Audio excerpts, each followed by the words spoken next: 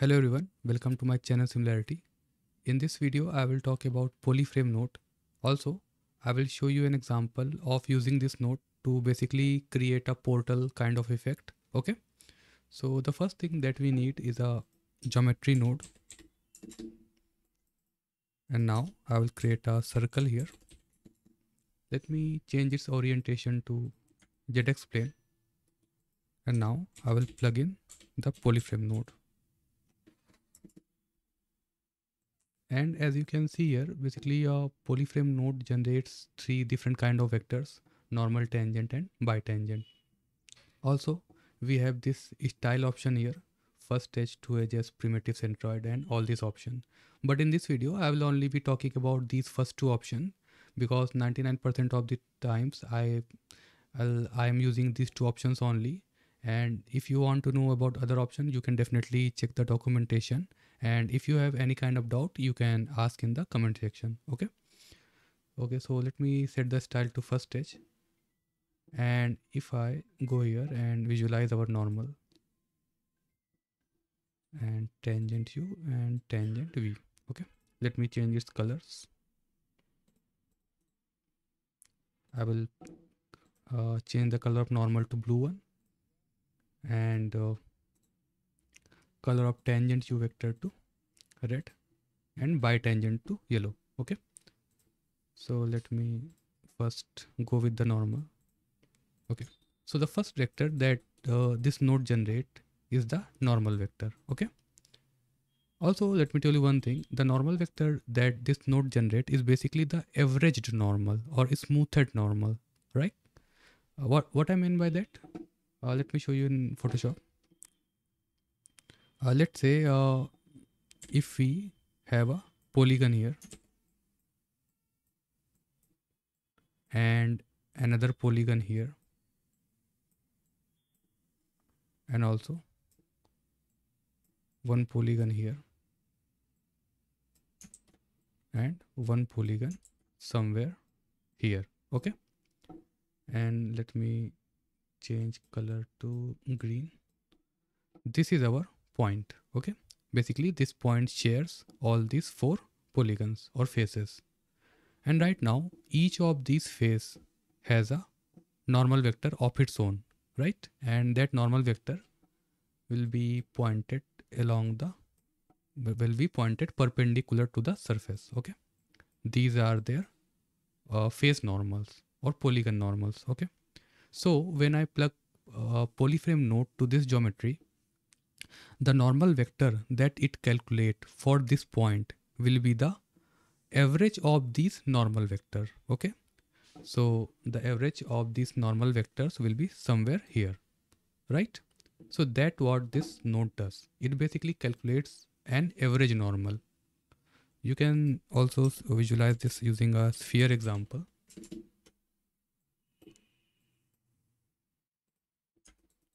And let's talk about this particular point. Okay, so these are the face normals. Okay, now if I plug polyframe node here, so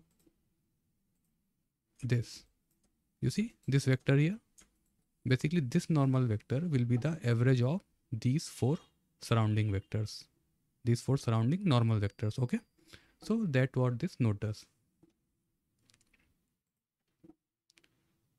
So this is the first vector that this node generates, normal vector. And the next vector that we have is the tangent u vector. Also, before I begin, let me show you one thing in our circle example.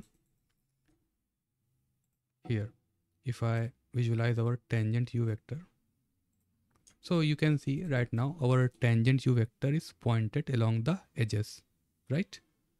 If I change the style to two edges, you can see the direction change. So what is happening? So basically the direction of tangent u vector depends on the style that you choose here, right? So first we will talk about this first edge option. So when I set the style to first edge, the direction of tangent u vector will be along the edge that comes first in the winding order. Let me repeat it again. When I set the style to first edge, the direction of tangent u vector will be along the edge that comes first in the winding order. Okay, now what's a winding order? Basically, winding order is the order in which the vertices are attached to the point. Winding order is the order in which the vertices are attached to the point. It can be clockwise or it can be anti-clockwise. Let me show you. Uh, sorry.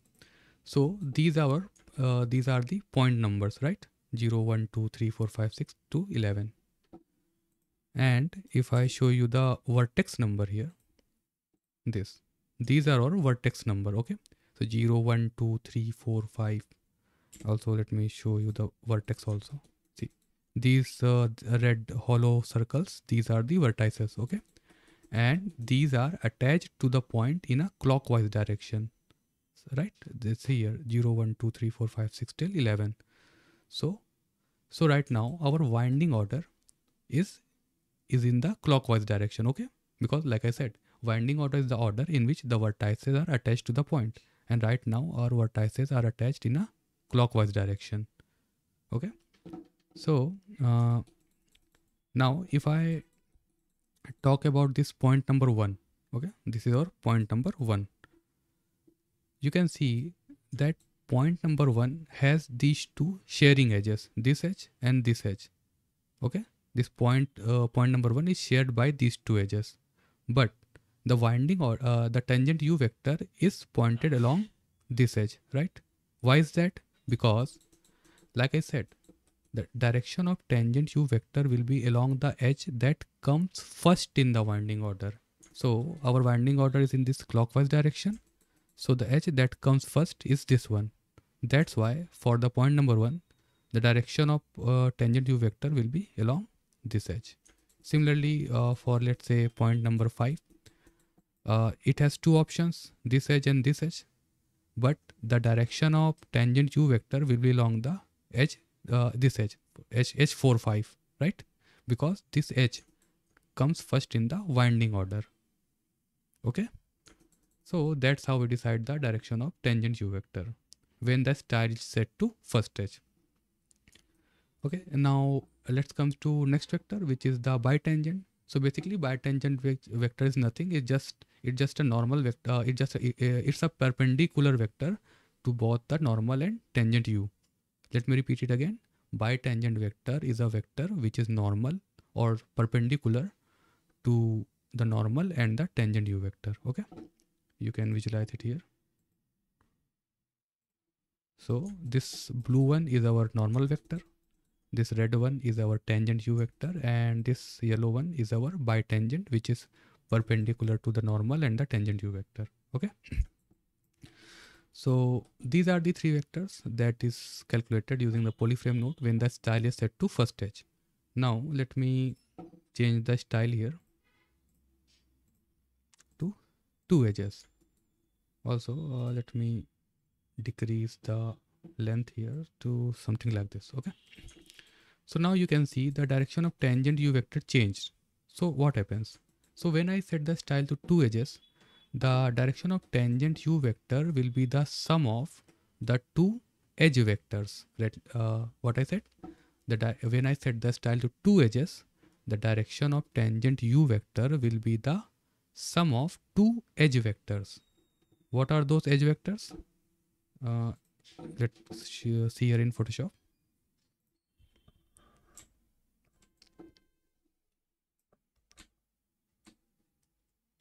Okay, let's say this is our first edge, this is our second edge, okay, and this is our point, right? So the two edge vectors that we have is this one and this one. So if you remember in high school mathematics, we studied that sum of two vectors, vector A plus vector B, will be along this vector, vector A plus vector B, right? So similarly here, we have these two edge vector, this one and this one. So the tangent u vector will be somewhere here, right? So that is what is happening in here. we have these two edge vector, this one and this one. So the tangent u vector will be pointed along this direction, and the normal vector will still be the same, right? It's is the same vector that we have in the first edge case, so no changes in this. And also the bitangent vector will be perpendicular to the tangent and normal vector. Okay, so this is what this node does. Sorry. So let me show an example how we can use this node. So this is our circle, right? Let me create a pop net here.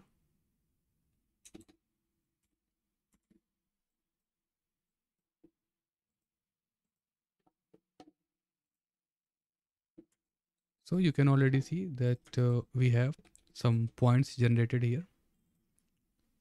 And let me first, remove these markers. Okay.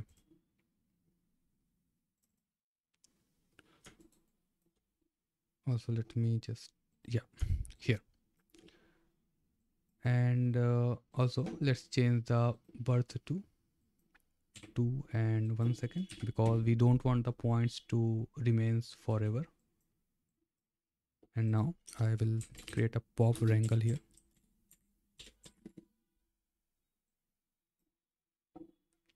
Let me change the input first to myself and second to second context geometry. Okay.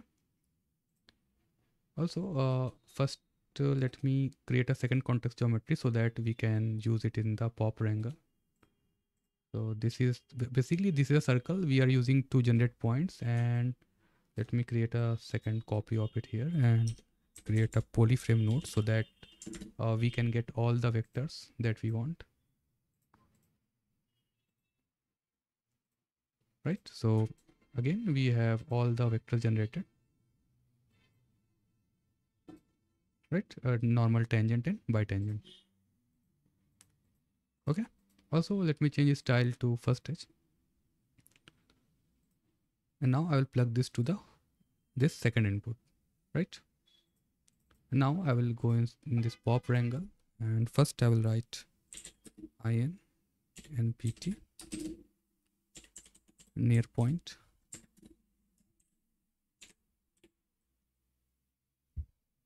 v @p. Okay, don't worry, I will explain this code. So just first let me write it down, then I will explain it. v is equal to point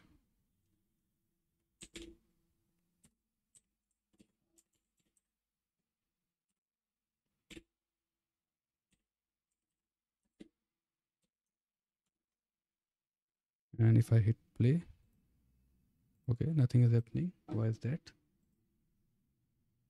Context geometry, tangent v v.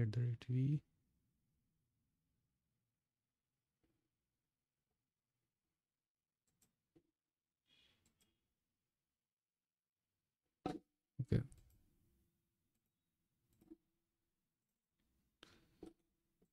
Let me see.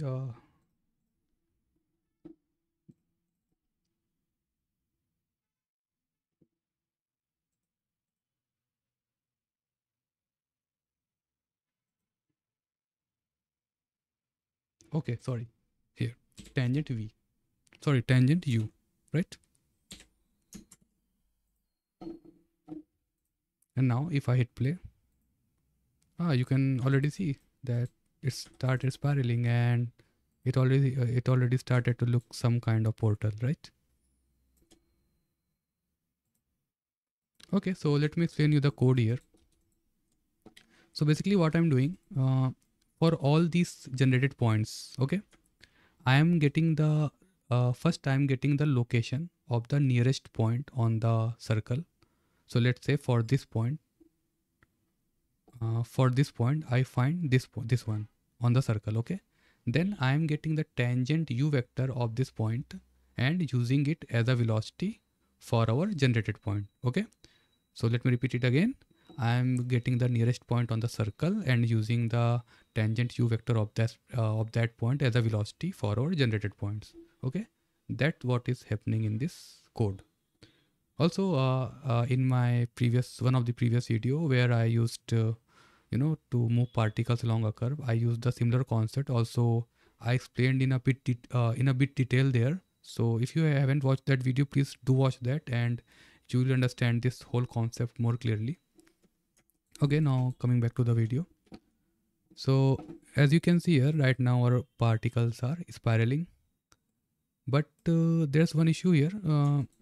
They are not, kind of moving inward. They just spiral. They are not moving inward or something like that. Okay, so how we can do that?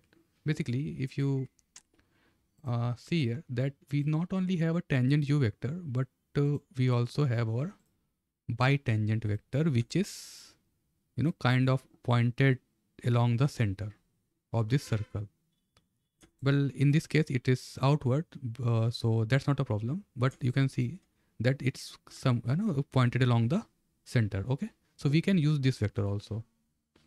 So let me go inside here and just copy this whole code, paste it here, and basically we will add our tangent v vector to our velocity.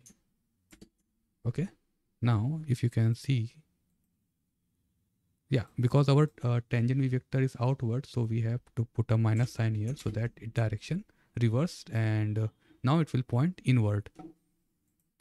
You can already see it already starting to look like some kind of portal, right? We can also control its velocity if you want. You can just simply multiply here by a parameter. We'll call it speed.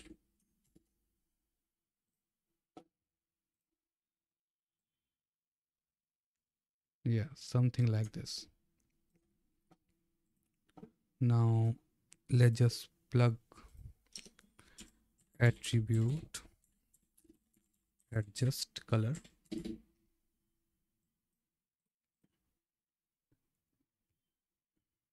We will use a remap attribute. We can use age, whatever you want. I will just use the age here, and also white water.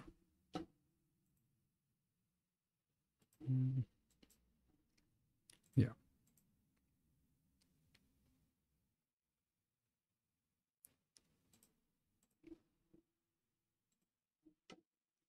Now if you can see here, yeah, it already started looking really cool, right? Also we can do one more thing. Just let me get it here, change this to open arc, yeah, so that we can see it clearly. Okay, so to enhance this effect, one more thing we can do, we'll basically create a pop wind here and do it something like this. Yeah, I think this will work. Let's see how this works now.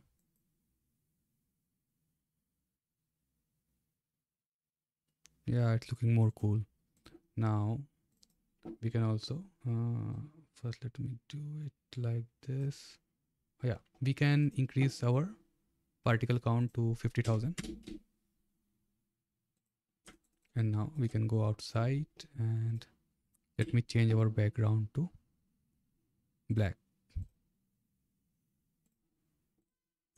And now if we press play, yeah, you can see looking very cool, right? Well, you can create all sorts of things using this node, so well, it's up to your imagination. So this is it for this video, and if you have any doubt, please share me in the comment section. I will try to answer it as much as I can. And thank you for watching my video. And if you find this video useful, please do like and subscribe. I feel really motivated when you do that. Okay, so thank you for watching my video. Okay, bye.